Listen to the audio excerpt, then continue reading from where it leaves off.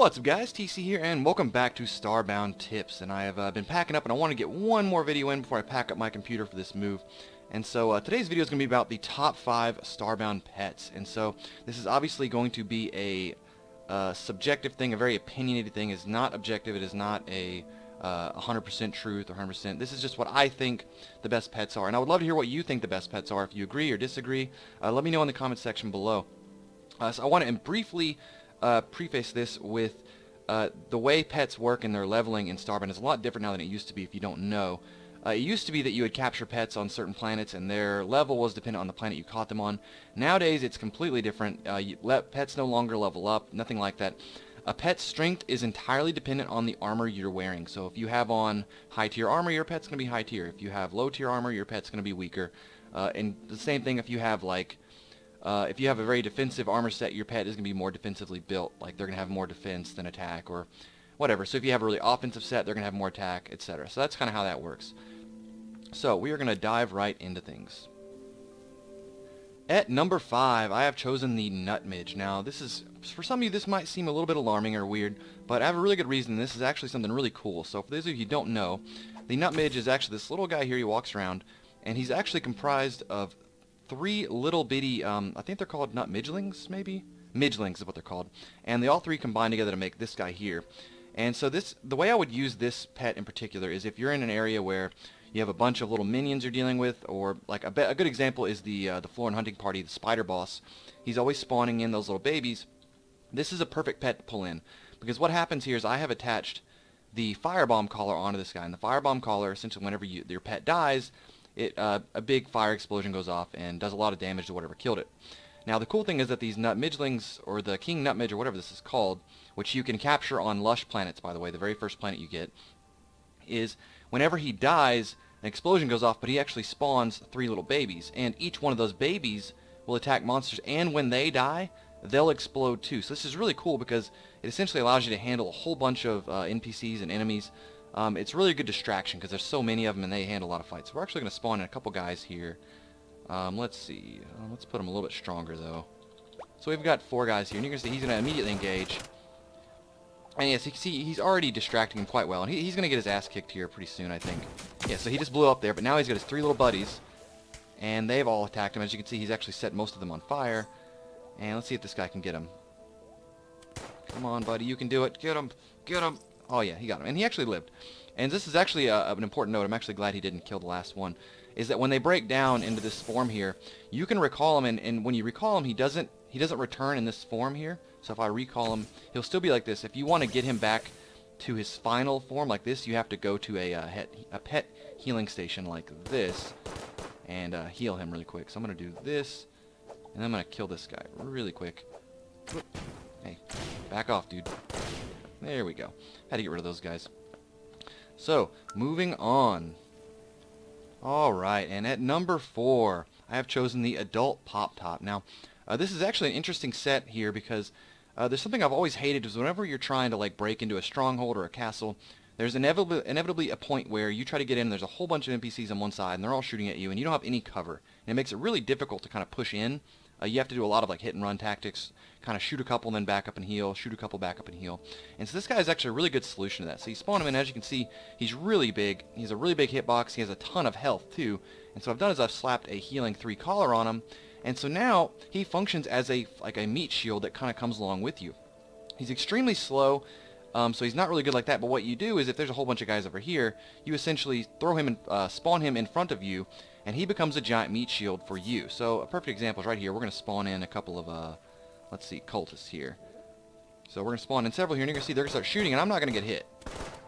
So I'm going to be able to hang back here while he takes all the damage for me, and he can also kind of take part in kind of killing them. But essentially, you hang behind him. He's got such a big hitbox and so much health, nothing's going to kill him. And you can hang back behind him while he sponges all the damage for you. And so I've went ahead and gone with the healing 3 collar. Because there are health boost collars you can put on that just boost the total health he has, but I think the healing one is overall better, because for the most part they're not going to be able to kill him, and if he gets really close to them he'll actually kill them himself. So a very good pet, very situational, but it's in situations like that it's really hard to kind of break into some strongholds, and he really does a good job. For number 3 on our countdown, I have chosen the Lumoth. So for you, those of you who know, the Lumoth is this little floaty guy here. You can find him in the steam spring biomes. He floats around. And this is more of a utility exploration type pet, not designed for combat in the role I've set up for him. So I've actually put an oblivious collar on him, and I'm going to explain that right now. So there's 3 things about this guy that make him really, really good for exploration as utility. First is that he flies, which obviously makes him really easy to keep up with you. He doesn't have to worry about terrain. Second of all, he glows on his own. So you really can't see here, but I'll show you in a second. He has his own glow he gives off. Like, he's a really good light source to keep around, so it's perfect for exploration. And going on to the third bit is he's actually intangible. So what that means is he can phase through blocks, and you might see here, yeah, he just kind of flies through stuff. And yeah, it's actually really, really great.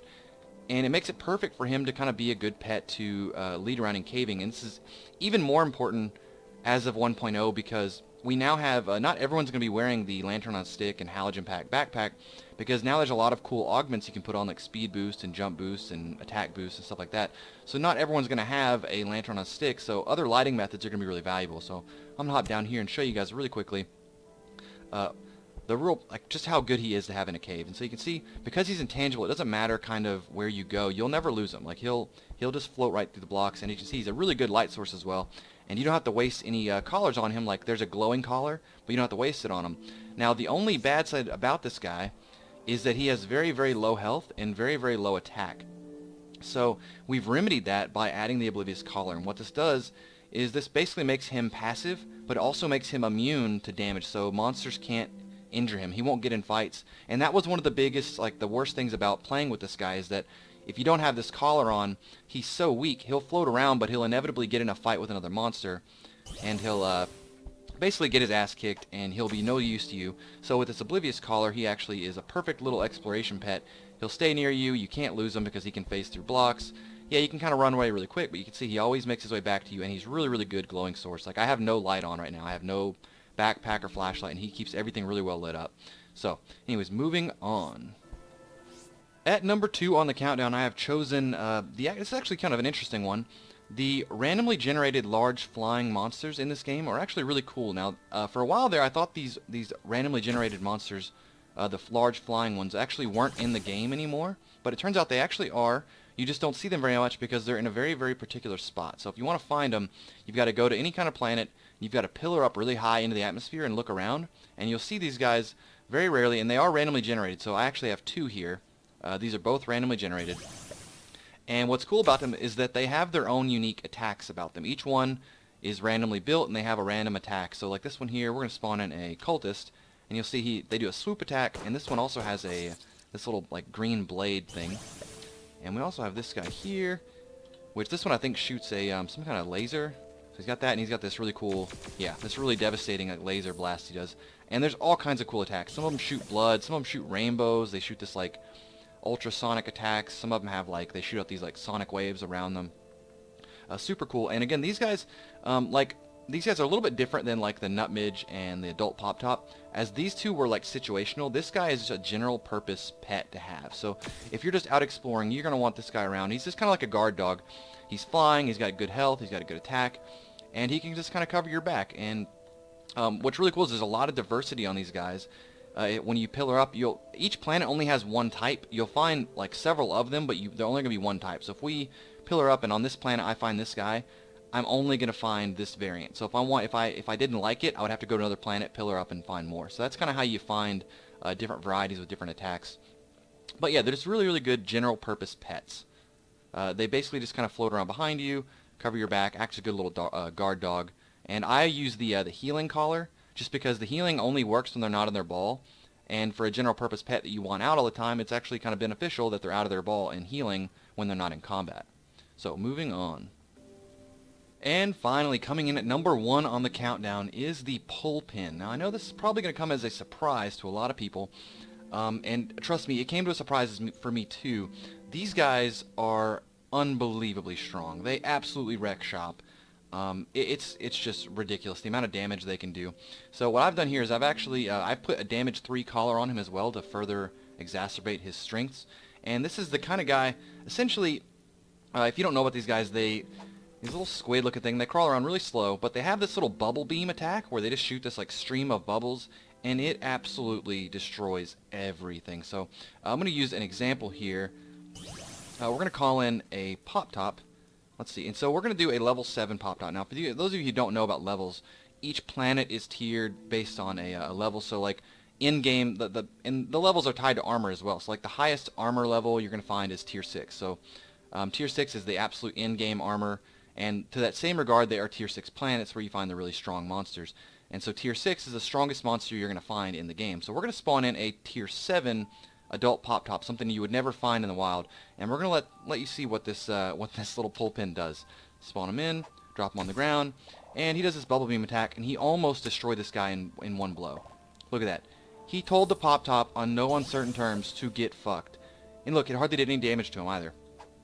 Look, he still has plenty of health, and he's just got this stream of bubbles, and it is so freaking strong. I don't know what it is about it, why it's so strong, but I know that he absolutely just destroys stuff. Look at this. He doesn't care. He's so unbelievably strong. And then the damage 3 collar on there just makes him even more overpowered. So I definitely recommend catching them. You can find them on like underground in ice biomes. They stick to the ceiling, and they are really dangerous to catch. I've actually died to these several times in my Let's Plays, or at least almost died. And my recommendation for these is, again, this is situational, so I wouldn't have these out all the time. If you're looking for a general purpose pet, I would go with the one of the large flying. But if you go into a boss room with a big any kind of boss or really tanky, strong enemy, I would definitely recommend this pull pin with damage 3 on it. Just pop him on the ground and let him just wreck shop. He's a very powerful monster. So that's gonna wrap up today's episode, guys. Again. Let me know what you think. If you have any suggestions of what pets you like, let me know if your pet made the countdown or whatever, and let me know any suggestions. Hope you guys enjoyed it. Please rate, like, comment, subscribe, and I'll talk to y'all later.